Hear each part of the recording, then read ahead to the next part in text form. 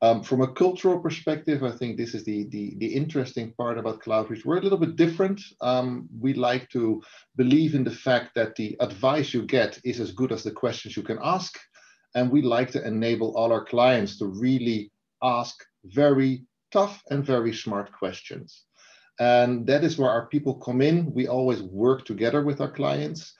We call it the team augmentation in that sense, where we work together with you so you know exactly what we do, how we do it, why we do it, and that it is in line what you need to achieve with your business.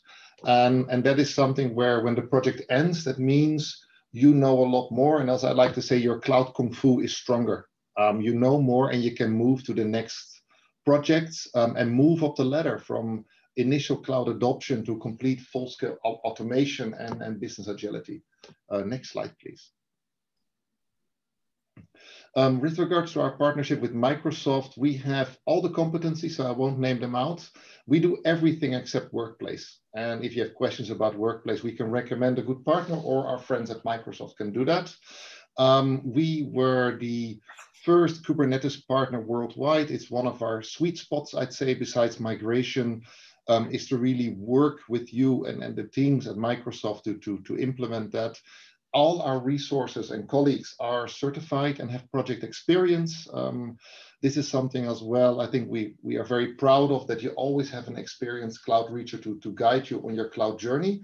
It being from a initial cloud roadmap orientation, leveling the playing field across your organization, get the business on board, do not make it a IT-driven only initiative, to really bring the pieces together. Additional to that, we speak Microsoft. We understand the funding structures, the possibilities for customers as a partner to help you to get the most out of the Microsoft ecosystem. We were Partner of the Year in the UK. We have a strong relationship here in Switzerland with Microsoft, with our friends in Wallisellen. And everything that we do as well is aligned to the Microsoft Cloud Adoption Framework. A little bit about our geography. We are locally based here in Zurich. We have a very strong connection to the Romandie, with quite a lot of our customers in Geneva. Additional to that, we service or support a lot of our customers from Switzerland with initiatives around the globe, meaning we're running projects in India, South America, Mexico, but all with a strong base here from Switzerland. So over to you, Erol. All right, thanks Remco for a quick introduction of what Cloudreach is. So we will be moving now to main content of our webinar. And I want to give you an overview what it takes. And as Elodie mentioned earlier, we're not going to give you another promise. It's really, we've seen companies starting their cloud adoptions and failing. So we said we're not going to do that. We're just going to give a brief overview and let's say 3 major steps what you need to take to actually have a successful adoption. So first things first.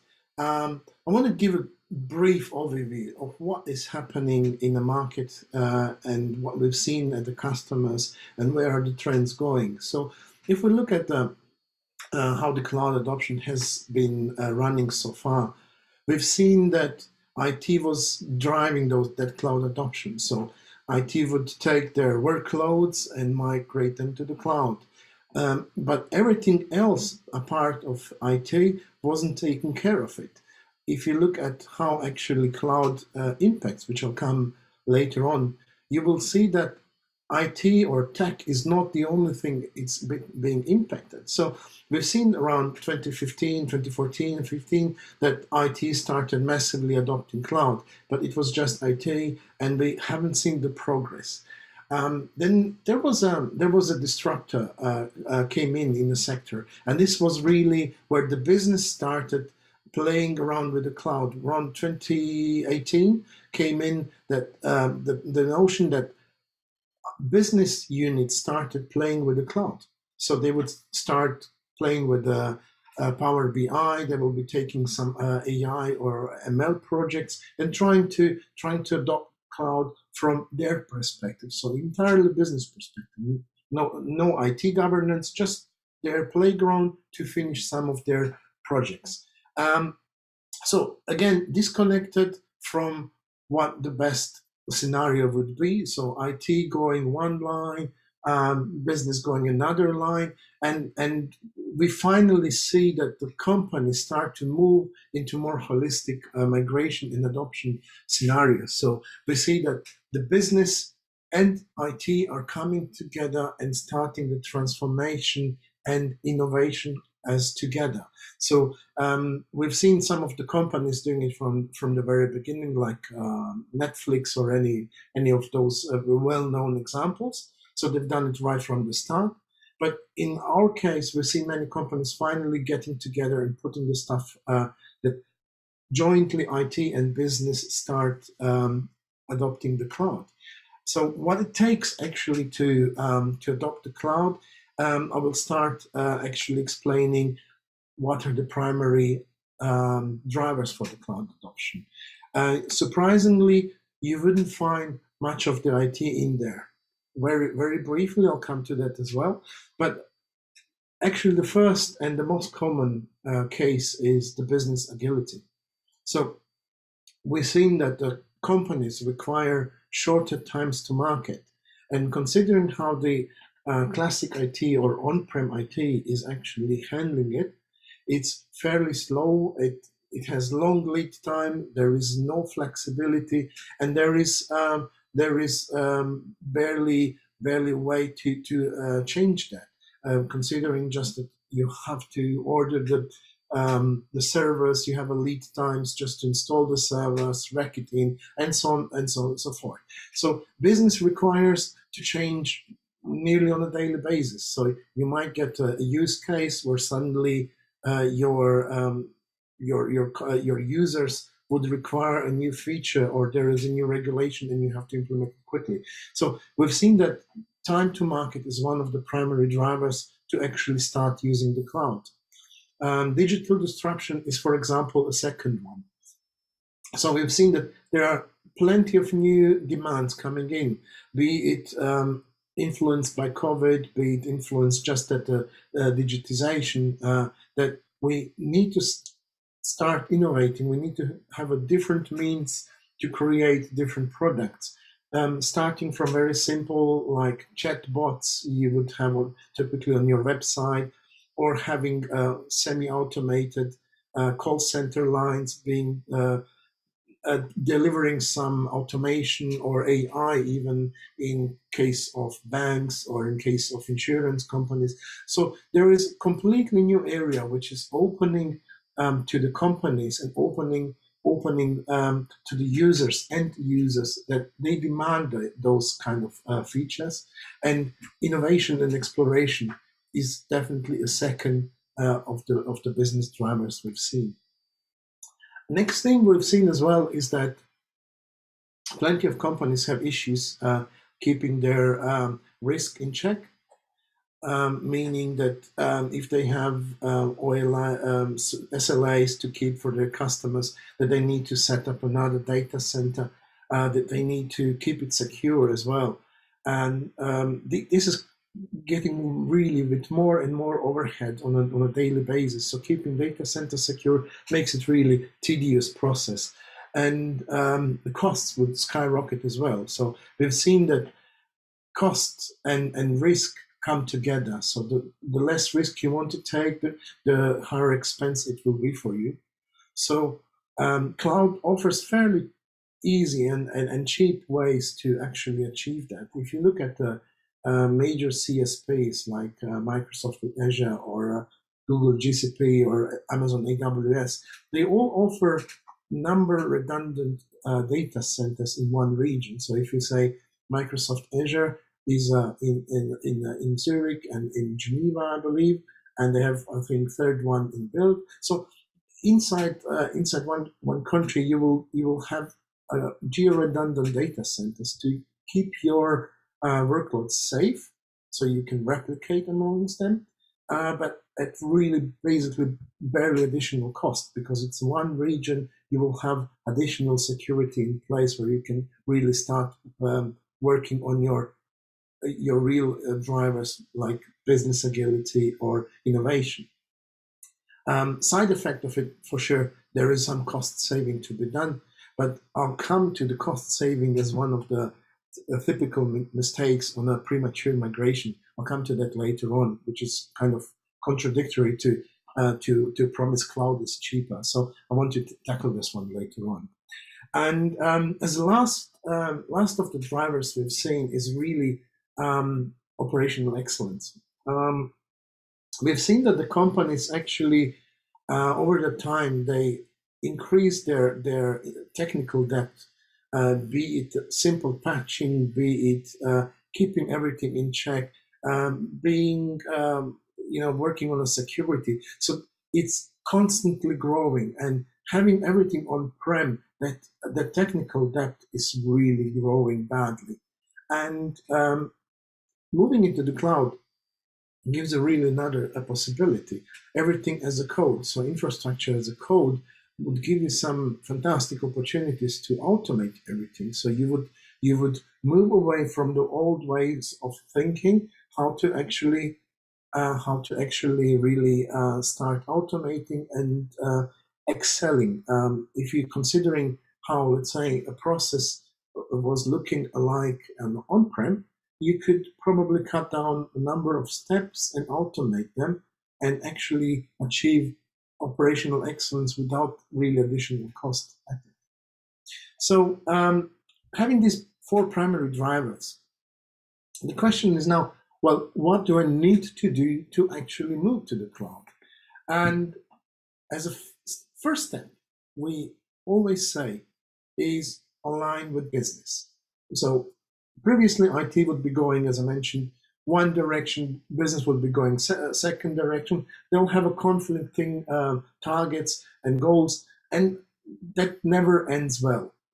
So to actually get really going all in the same direction, we always say, please, and we always assist our customers, define those goals, define the strategy which will be shared among business and IT.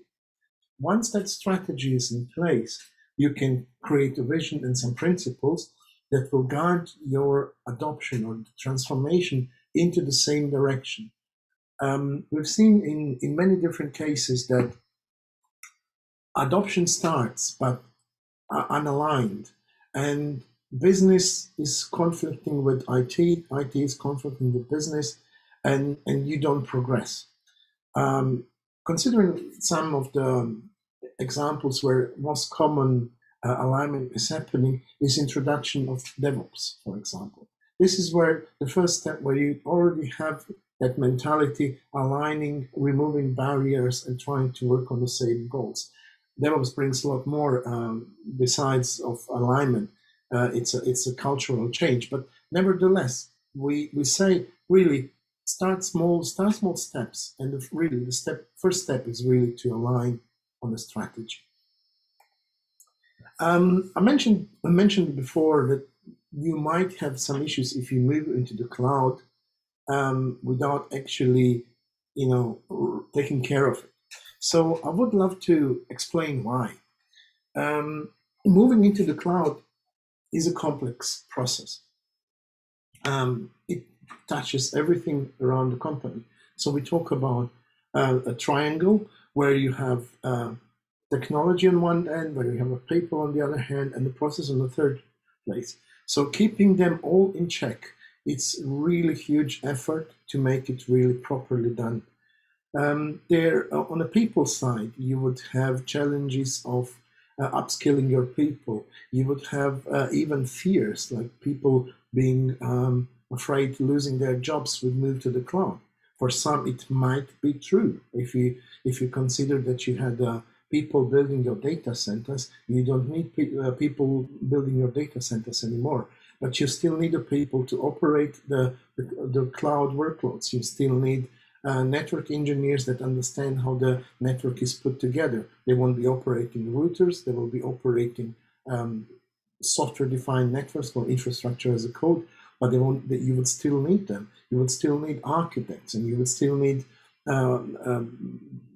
system engineers and stuff like that. But there is a shift going in, and challenging for many of personnel in your company. So having people in focus is really important, as well as the process. If you do everything you did like you did on prem, you won't gain anything. You won't have any benefits. So taking care of that the process has been adopted to the new environments or new cloud deployments is really important step, as well as the technology. Technology is core piece of a cloud adoption as well. So you need to make sure that you're using the right systems, right tools for it. So putting it as a really this triangle in a focus, you will gain huge advantages, but it's a huge challenge too. Why I'm mentioning it? Because it's really, according to AWS, it's 70% of the change is actually non-technical. So out of the triangle, technology is just 30%. So consider this while moving to the cloud. It's really important fact not to be disregarded. I'll just give you a quick example. What does it mean if we say we want to move to the cloud? If you look the central piece of this picture, it's, let's say, cloud adoption. We call it the ripple effect. So if you drop a single drop of water on a nice smooth surface of water, it will start creating tidal waves. And these tidal waves are not just affecting the IT, it's entirely affecting the entire company. So from, let's say, take an example, finance, right? Simple example in finance is in regular on-prem data centers or regular old school IT, I would call it, you would have everything as a CapEx. So you would buy your capacities for over 3 years and depreciate it over 3 years. You will have very stable, very low risk planning ahead of you. So finance would say once, giving their check mark, you're good, you can buy the equipment. You will have 3 years of, let's say, peace and quiet. There will be no challenges there. Let's move to the cloud, right?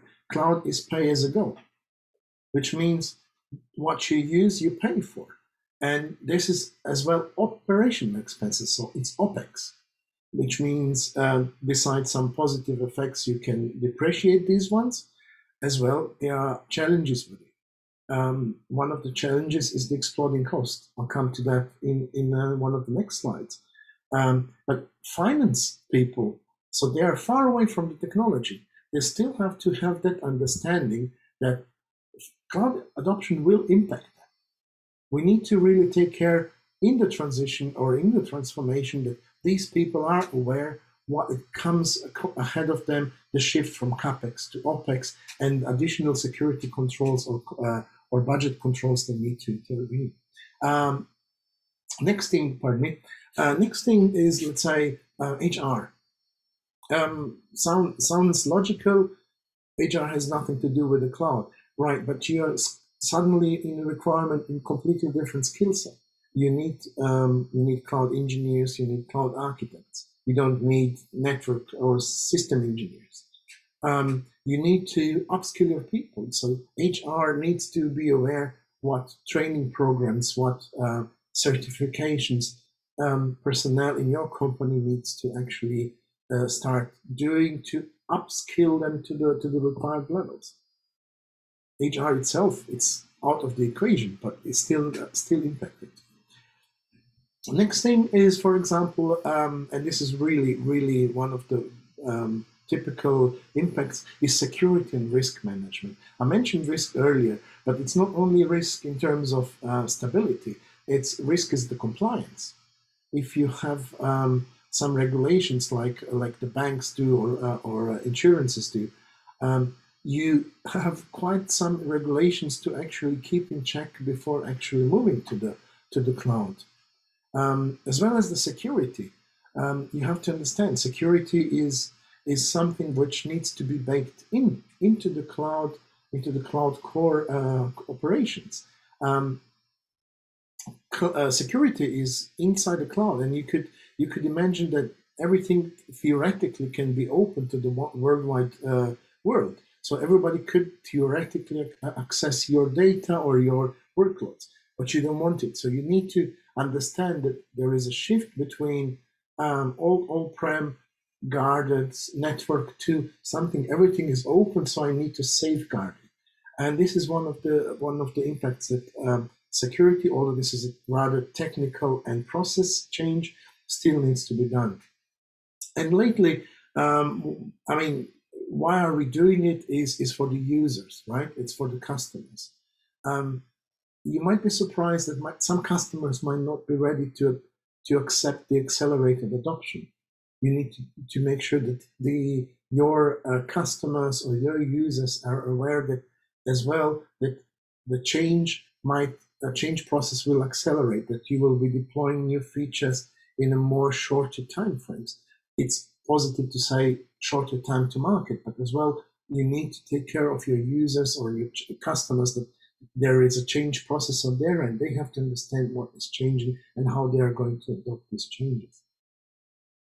So, as I mentioned, it's really huge impact, and it's important to really address it, and to do that as a second step in the entire process. We really recommend to manage the change. So once when we start migrating some and supporting some customers in their cloud adoption, we take the change management on the first place. So we make sure that the communication is right, that the organization is aware. So not only IT, the entire organization is being aware of the change. And we define some strategies, be it architectural, be it security, so that we start putting in some governance into this entire place. Because if we let loose without any control, we might come to some problems, which I will show as a next slide. So in this slide, I will be talking on the next section. I will be talking about premature cloud organizations, but I need a quick break. I need to get some sip water in LOD. If you could, in the meantime, please show us the poll results. Yes, sure. Let me show those. Yes, sorry, on my screen you can see Hannah Roldi, right? But in real life, I'm Elodie.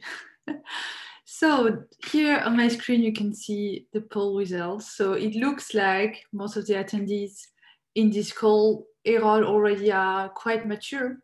Okay. So you can see level 3, level 4, and level 5. This is nice. This is good to see. Yeah, that's actually, to be honest, I didn't expect that, which is good. Gives some feeling of maturity. So the interesting question would be, which we could probably work on later on in the Q&A section, is how these steps have been applied with our attendees. So this would be really interesting feedback to hear how the attendees have gone through these transformational change as well as the organizational changes through. This is really cool. This is really great feedback to hear. All right. Thank you. Thanks, Elodie, for giving me a quick break. So I'll move on to last section of my presentation. So I mentioned there might be some consequences of moving into the cloud and doing it without any governance or any control. I mentioned the exploding costs already a number of times, and this is typically very common.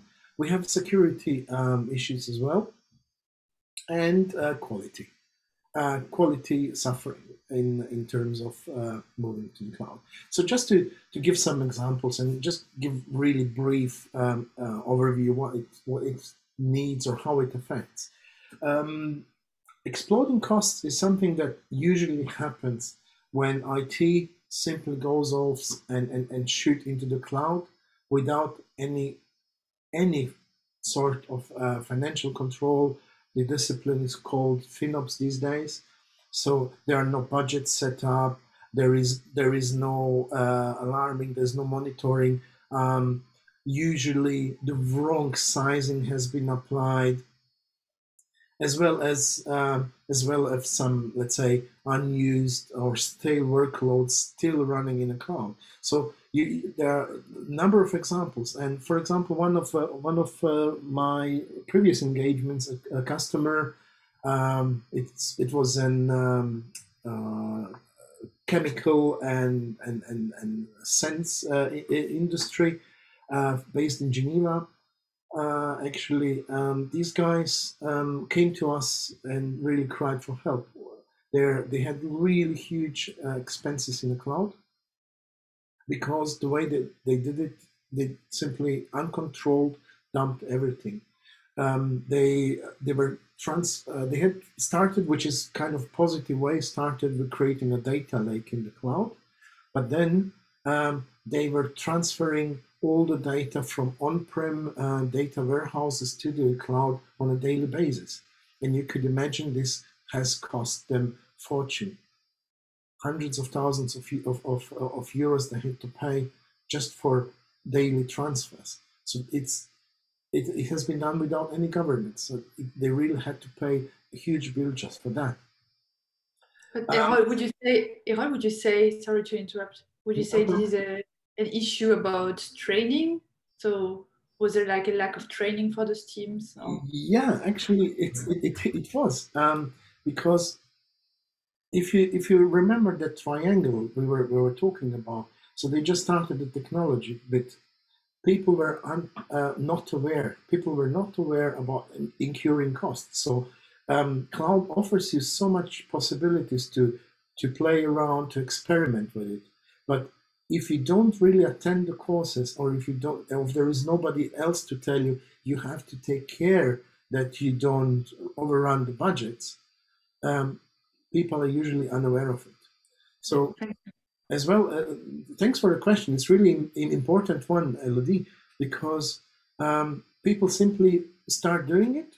So really just do it kind of a project, but never take the entire overview, or let's say the holistic view of the issue. As well as very simple way to save money in the cloud is shut down an instance of server instance when you don't need it.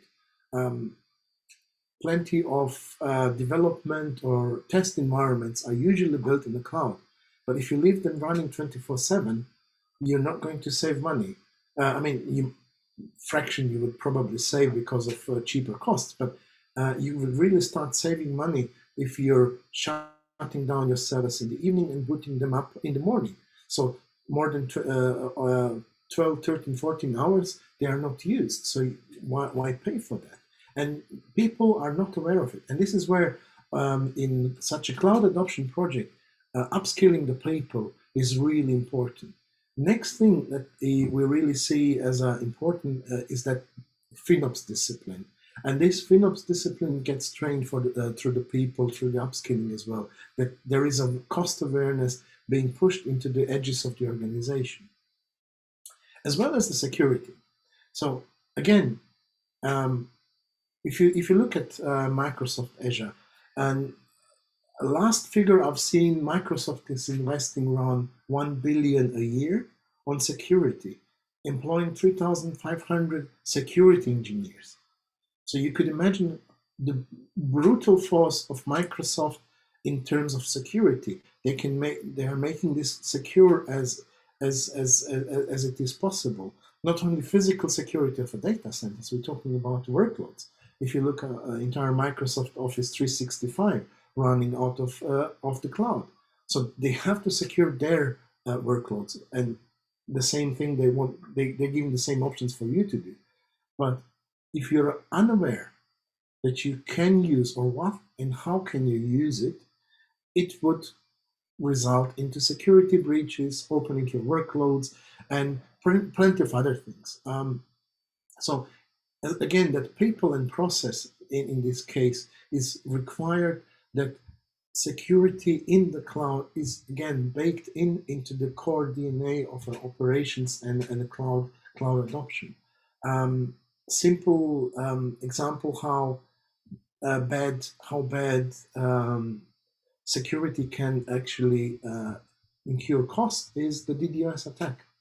If you look at what DDoS attack was previously on-prem doing, was to somehow, let's say, make your workload, whatever it is, be it a website or an application, unstable, and basically you start losing money there, right? In cloud, it's actually quite opposite. In cloud, you have all the limitless possibilities of scalability and flexibility. So you can react to increased workloads if suddenly there are more people requiring your website or using your application. So you have that flexibility. But if this additional workload and additional request is malicious, DDoS attack. So DDoS attack is not in the cloud, is not made to destabilize your application. It's made to incur cost for you. So extra cost which you didn't usually cover.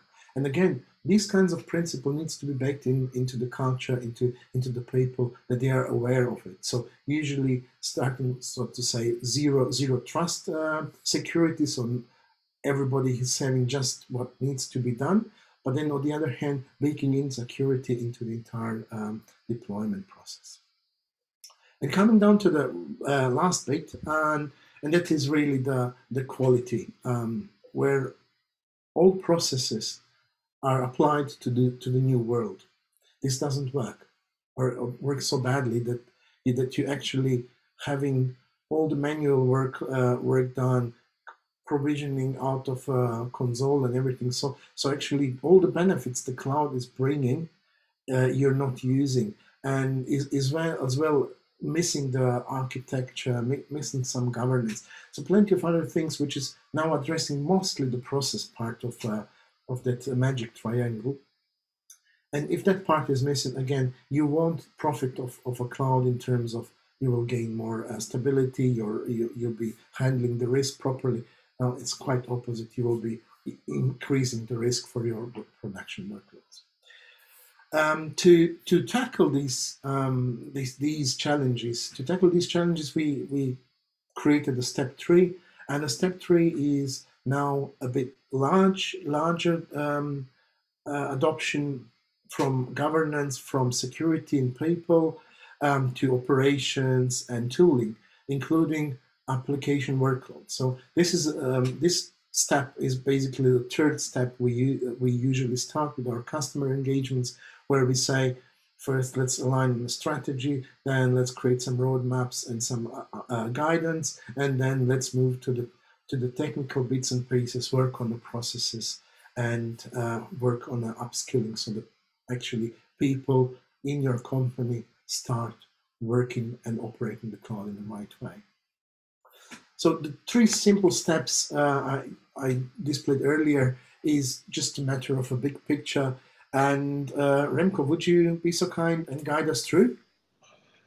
Yes, so I think one of the most important things, and Erol already touched upon some of these points, is really when you start thinking about how to move to the cloud. The first thing I think is to understand, what does your business need, where is your business planning, your business strategy taking you, and there are different ways of looking at it. Starting at, for example, what are you trying to achieve? And I think we could distill this entire slide down to one point.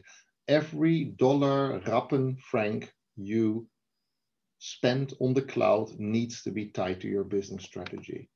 And the part of that as well is you need to manage that change together with your business units. It's ideally not only a IT project. Very often it starts in IT. It's unfortunately not very often the business initiates that. I think it should be a balance between the two, and they should collaborate.